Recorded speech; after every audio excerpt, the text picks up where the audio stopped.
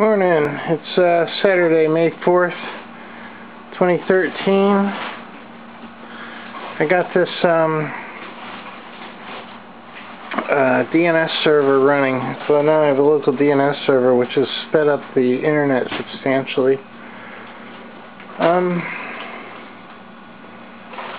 It's called Muskrat. I named it Muskrat. I'm waiting for some parts in the mail. I'm going to be able to set up another FreeBSD server as well.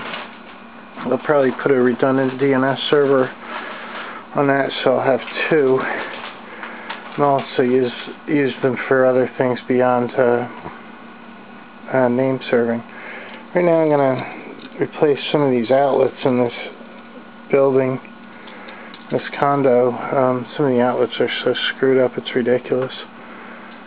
So I'm going to replace them so that we have some safe electric here. I'm going to replace this one first, since this one's near where I got to move that computer to so that I can clear that table off, because that's what I'm processing eBay with. This one, you know, looks like it's okay, but it isn't, because the plugs keep disconnecting. So for some reason it's screwed up. So I'll replace this one first. Okay, I pulled off this child cap. Well, if, my mom can give this back to my sister. Maybe they can use these at their house or something. They're really not good here. I keep seeing sparking. So anyway, I don't see any black marks on this one anyway. It is, never was really installed right, because it was never tight against the wall. So I'm just going to replace them with UL sockets. These original ones were just really no. Now you can see what kind of construction they did here.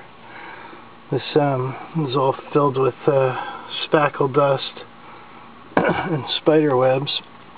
There's no reason for spackle dust to be inside the socket. These are like the cheapest outlets you could get. On these you can see the copper side. There's a copper and a steel side normally of screws. The green is the ground. The steel is common, which normally goes to ground in a 110 circuit. And the but it does it at the breaker box. And the hot leads here, which you can see are bridged. Okay, so I'm just going to disconnect them and just, these are wired properly at least. Sometimes you find them wired backwards. The small side is the hot side, which is normally black. It's not always black though. You got to watch for switched outlets, and it's always copper. Or it's supposed to be copper. Okay, I have the electric off. I just I put the ground wire attached to the ground screw. Now I'm going to strip the there's usually a strip gauge on the back of these for what depth you strip these to, but there isn't on this one. But you can stick them in the back in these holes and it actually grabs it, I think. Well, maybe this one I can't do that. I'll do it. I'll just put them on the screws. Hell with it. Okay, I stripped these far back enough to make little hooks that I can screw onto there. Okay, you can see I've made I formed them into hooks so you can go over the screws. A lot of these are made where you can just cut them straight. There's like a strip gauge in the back and you can just strip it back and just stick it in and it grabs. But actually if you hook them and screw them on, you can't over torque them, but they'll get a better connection than if you just stick them in. You'll be able to have less heat generation from a bad connection.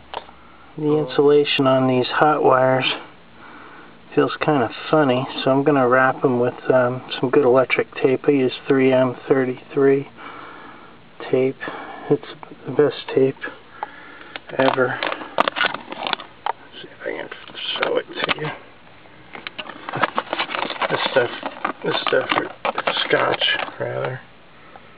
Scotch Super 33. It's made by 3M, but it's the Scotch Super 33 tape. You want to have the hook side of the wire, the open side, go to the far side of where you're turning to, just like that. That way it doesn't loosen it up as you screw it on tight. Okay, I've got this. I've got the common and the ground nice and snug, and I've re-insulated portions of these hot leads. Now I'm going to screw them onto this and turn them. Okay, that's that with that.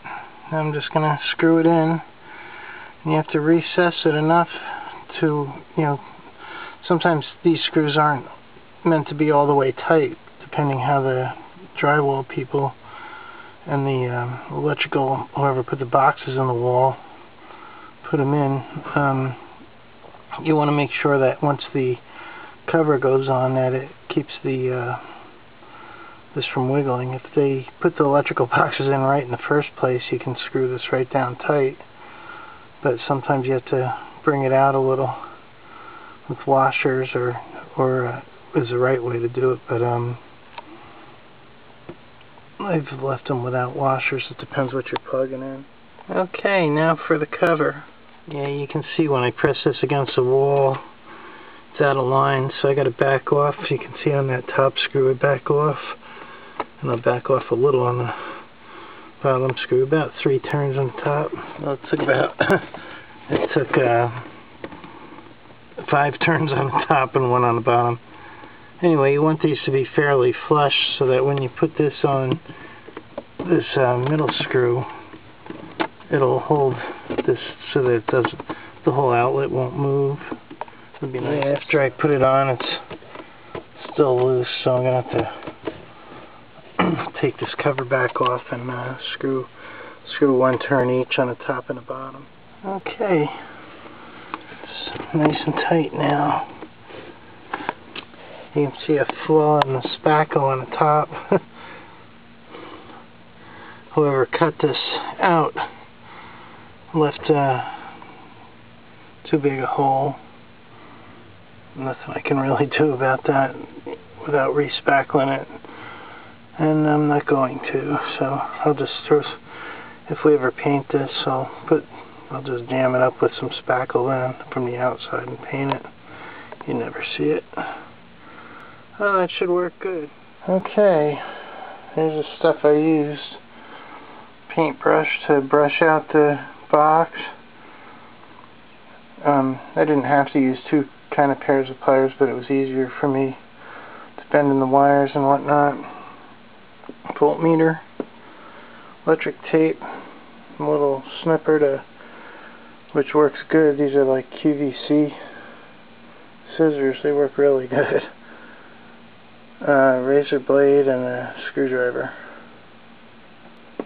Okay. Most important thing, a flashlight. Here's a decent light I did a couple weeks ago. A little pull string. Yeah. And you wonder why we have internet issues. This was left by the DSL company. It's how they wire things around here in Pennsylvania.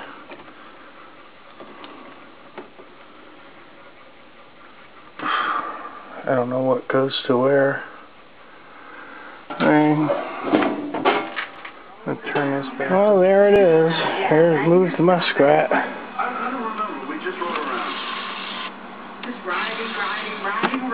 Very good. Local DNS server, amongst other things. Well, I don't know if you can see it.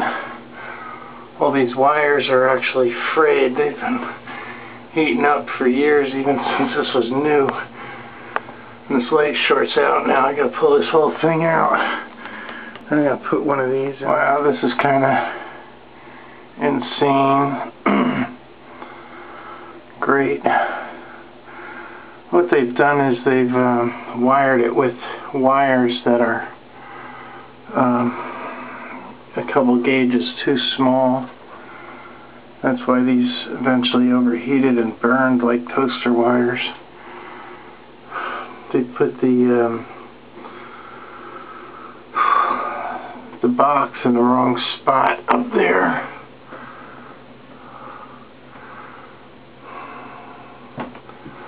This is insanity. So really there's no easy way to do this. They're all the wrong gauge. Oh, this is terrible. This is like phone wires.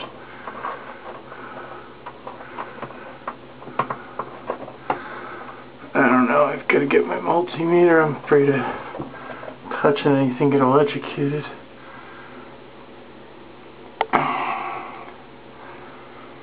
Well, one thing's for sure, I can't put that kind of light on it. What I'm going to have to do is pull this out and cap it. And maybe rebuild this light with different wires or something. Or find another light that's got that kind of a screw thing on it. Or just hang a utility light. I don't know. One thing's for sure, this light is a fire hazard. This has to come out. Well, this is really, really bad. I just capped the hot lead that came out.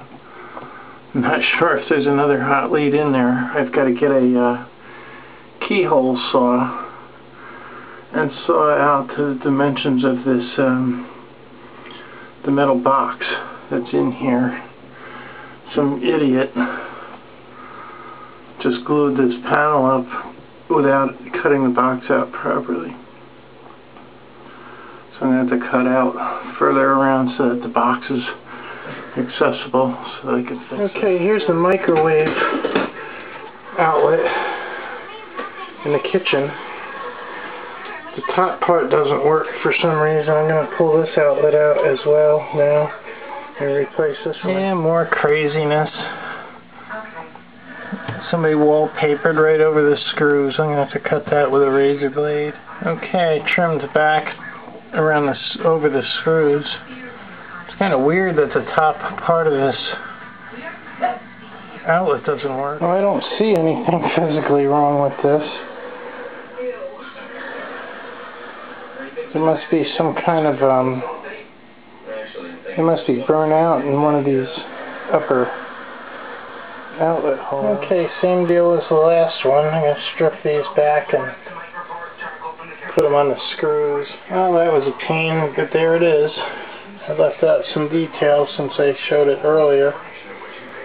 Well, the good news is that box was properly set in this case, so I don't have to jockey around the screws. Well, there you have it. Test this actually. You know, don't like accidentally. We should put a piece of tape over the switch. Perfect. By the double space. Perfect.